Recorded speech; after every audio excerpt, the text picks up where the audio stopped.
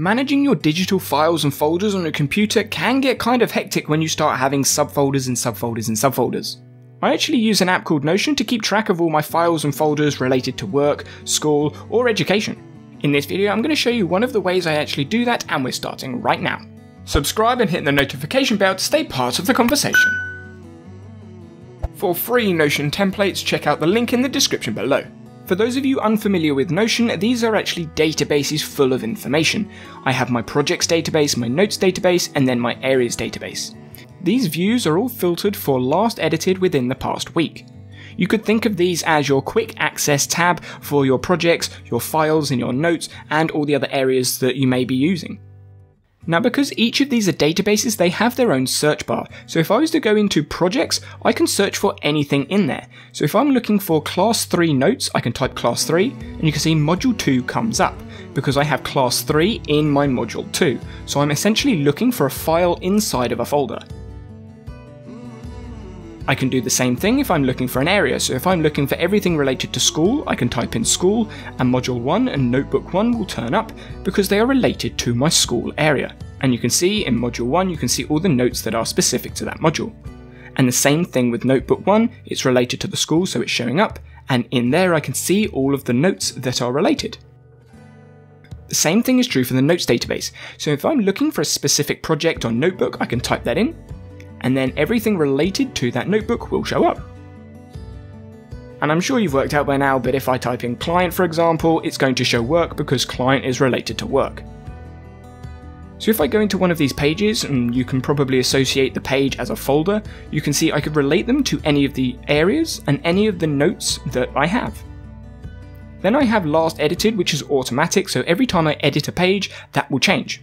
Now inside this page, you can put whatever you want. So you can see I've got an image because I'm going to be adapting my kitchen. Then I've got a Word document that I may have saved. Even though I use Notion, I would actually probably use Notion for that Word document, but in case you need to link something, it's there. Then if you get sent over a PDF, you could have part of the PDF embedded, or you could have the whole PDF embedded. And then you can use this page as anything else. So if you wanted to write loads of work, you can put that in there. If you wanted to create another page specific to this project, you could also do that. If you're looking to work with spreadsheets or anything like that, you could create a database inside of this project and have those numbers in there. If you have a quote or an email that you need to link to, you could have the link in the database. So this is just an example email that I sent myself. So you can store everything in this one page that's specific to the project. You don't have to go through all of those subfolders and find the right file that's in the folder because it's all there. Now you can imagine when you've got loads and loads and loads of projects, you don't want to see them all at the same time, which is why I've got this database as a page. So now it's going to show absolutely everything. So if I had hundreds of projects in here, they would all show up. And I can use that search bar to search for anything I'm looking for. So if I know the note, the project, or the area, it will show up.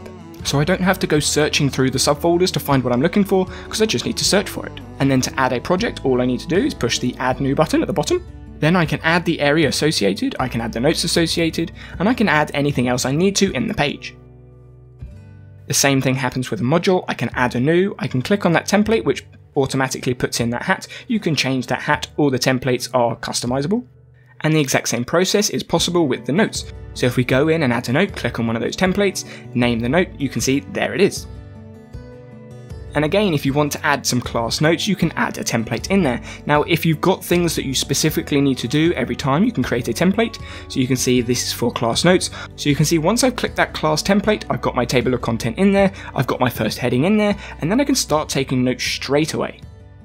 If you're interested to see how to take notes quicker on Notion, check out this video over here, and I'll see you there.